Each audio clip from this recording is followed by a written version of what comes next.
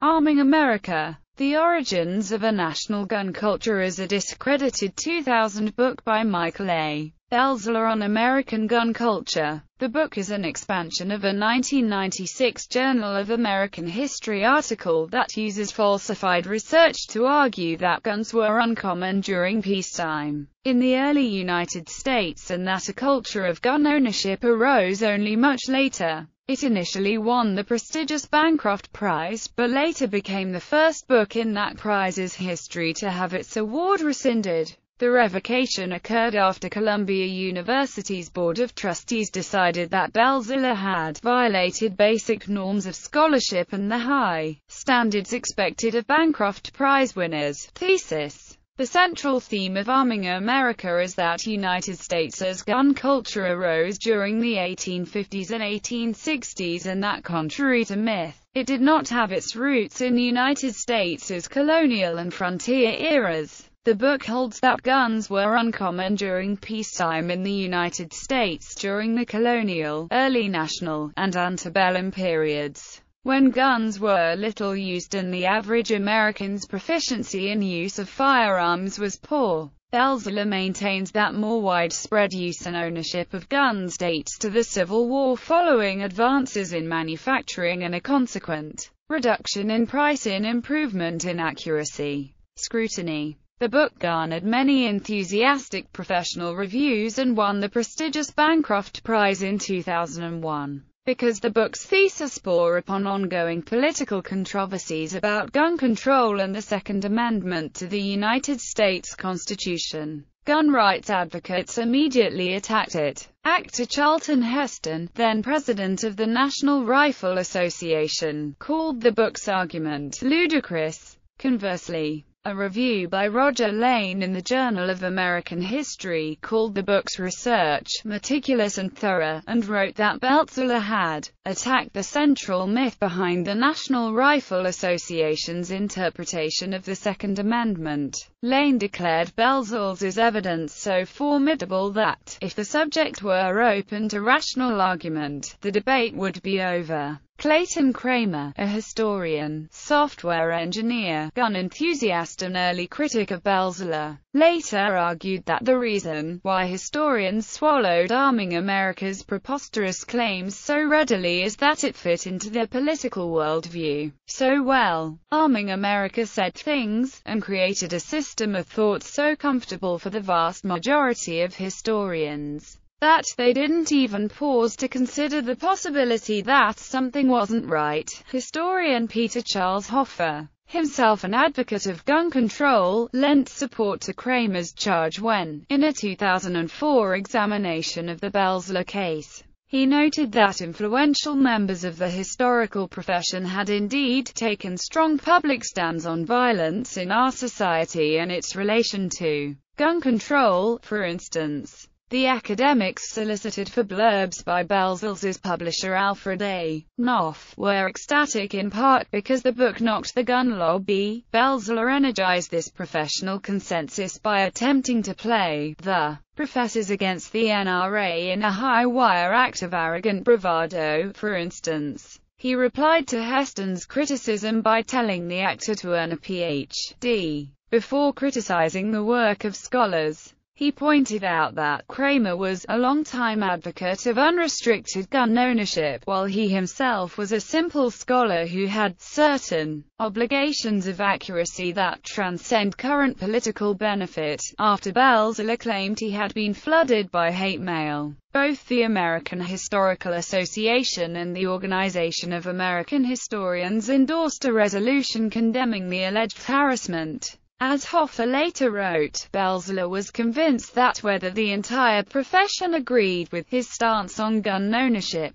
surely academic historians would not let their expertise be impugned by a rank and partisan amateur like Kramer. In the end, however, the politics of the issue mattered less to historians than the possibility that Belzler might have engaged in faulty, fraudulent, and unethical research. As critics subjected the historical claims of the book to close scrutiny, they demonstrated that much of Belzler's research, particularly his handling of probate records, was inaccurate and possibly fraudulent. This criticism included noting several serious errors in the tables published in the book, as well as in the Journal of American History article, namely, that they did not provide a total number of cases and gave percentages that were clearly wrong. In two scholarly articles, law professor James Lindgren of Northwestern University noted that in Arming America, Belzler had purported to count guns in about 100 wills from 17th and 18th century Providence, Rhode Island, but these did not exist because the decedents had died intestate. Purported to count 19th century San Francisco County probate inventories, but these had been destroyed in the 1906 earthquake and fire. Reported a national mean for gun ownership in 18th century probate inventories that was mathematically impossible. Misreported the condition of guns described in probate records in a way that accommodated his thesis. Miscited the counts of guns in 19th century Massachusetts censuses and militia reports. Had more than a 60% error rate in finding guns listed as part of estates in Vermont records, and had a 100% error rate in the cited gun-related homicide cases of 17th century Plymouth, MA. Critics also identified problems with Belzler's methods of citation. Kramer noted that Belzler had misrepresented a passage by George Washington about the quality of 3 poorly prepared militia units as if his criticism applied to the militia in general. Kramer wrote, "It took me 12 hours of hunting before I found a citation that was completely correct. In the intervening 2 years, I have spent thousands of hours chasing down Belzler's citations, and I have found many hundreds of shockingly gross falsifications." Emory investigation and resignation. As criticism grew, and charges of scholarly misconduct were made, Emory University conducted an internal inquiry into Belzler's integrity, appointing an independent investigative committee composed of 3 leading academic historians from outside Emory.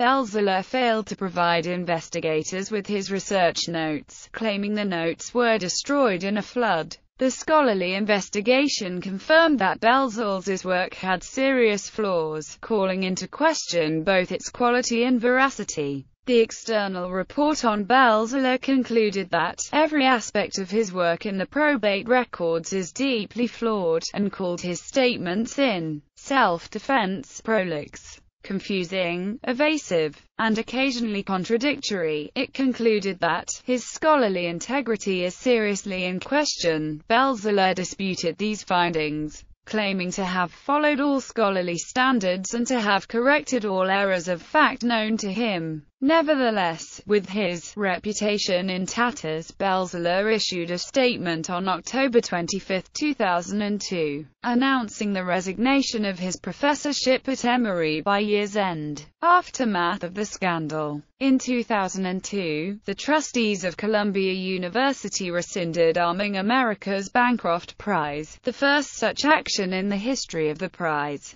Alfred A. Knopf, publisher of Arming America, did not renew Belzler's contract, and the National Endowment for the Humanities withdrew its name from a fellowship that the Newberry Library had granted Belzler. In 2003, Arming America was republished in a revised and amended edition by Soft Skull Press. Belzler continued to defend the book's credibility and thesis, arguing that roughly 3/4 of the original book remained unchallenged. Historians who initially admired Arming America ceased to defend Belzler. The nationally prominent historian Gary Wills, who had enthusiastically reviewed Arming America for the New York Times, later said, in a 2005 interview on C-SPAN, "I was took. The book is a fraud." Wills noted that Belzler claimed to have consulted archives he didn't, and he misrepresented those archives, although he didn't have to do that, since he had a lot of good,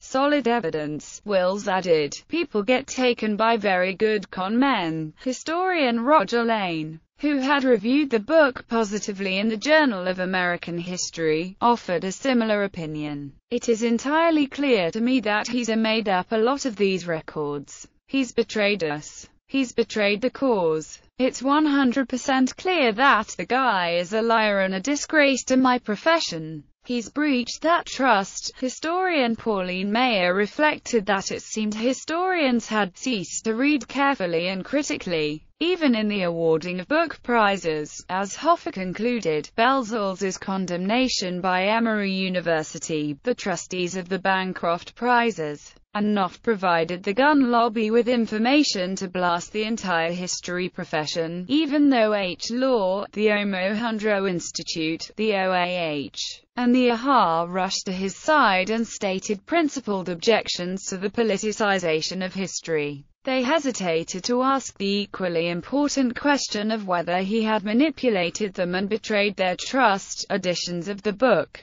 Arming America: The Origins of a National Gun Culture, ISBN 0-375-70198-2. Arming America: The Origins of a National Gun Culture, 2d ed. ISBN 1-932360-07-7.